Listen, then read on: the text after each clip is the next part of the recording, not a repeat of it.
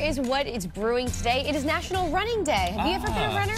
I used to run cross country in middle school. I did too. And you did. That was High five to that. But now we don't celebrate too much. But maybe if you do at home, get out there and get on the open road and enjoy that.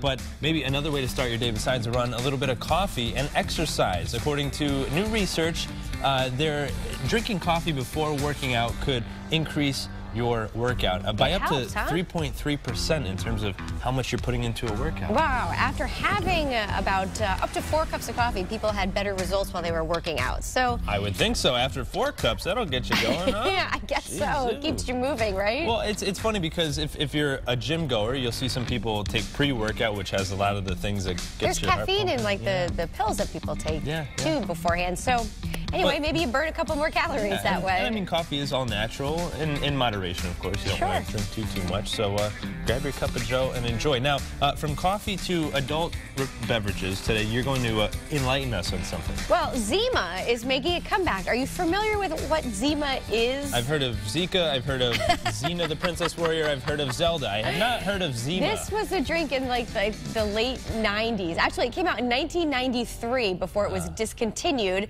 and it was discontinued back in 2008. Yes. But it is coming back. So do you have experience with this cold, refreshing adult beverage? Before. It tastes like a citrus wine cooler. Okay. I guess. Are you going to get a 6-pack? Well, I mean, you're pregnant, so you can't. I never liked it. Should we bring it in here studio for a little taste test, maybe? Really liked it, but it was a nice bottle, I guess. It was different than a beer bottle. They had like Zima Gold too, which was bourbon flavored, and they had apple flavor. You're quite the expert on this Zima thing. I don't know.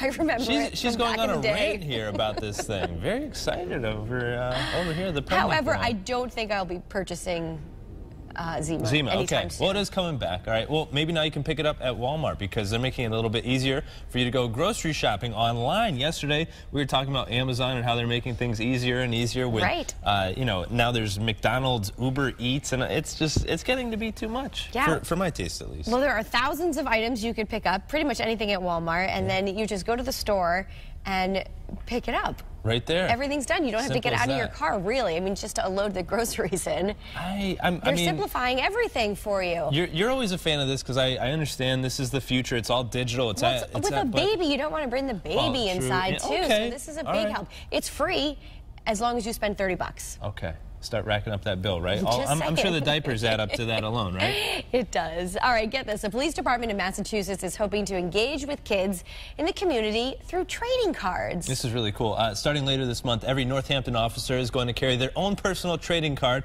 kind of like a baseball card, but for the police. So the cards are going to have the officer's picture, bio, and description of their job. And the first 10 kids who collect all 50 cards are going to get to choose one of 2 prizes, either a cool little challenge coin or a ride to school in a squad car. How fun would that be? What a brilliant idea. They're making friends throughout the neighborhood. And I wonder if there's going to be like hot commodity cards. Right? Yeah, like I really need the chief or something. You never know. You have to buy the chief a coffee or something. I think we should get some here for Channel 8. You know, we'll have playing cards? Yeah, well, like a Gil Simmons card? That'd be the tough one to get. Between you and Gil, I don't know whose would be worth more. I mean, they're both so valuable and, you know, hot commodities here. Funny thought there, Ryan.